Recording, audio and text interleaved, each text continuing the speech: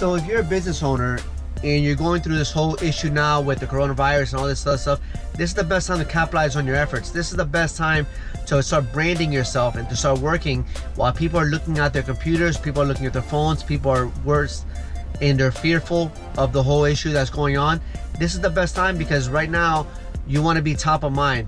If your business is slow, this is the time to start branding hard and branding and really telling people what you do and educating people, because at the end of the day, you want people to remember who you are.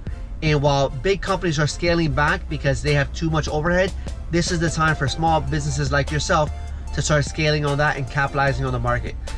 Our thoughts is that now that times are slower, we're gonna make videos that make people feel better and help people improve their lives. So when they're all having a bad day, they know we're here to help them with their bad days.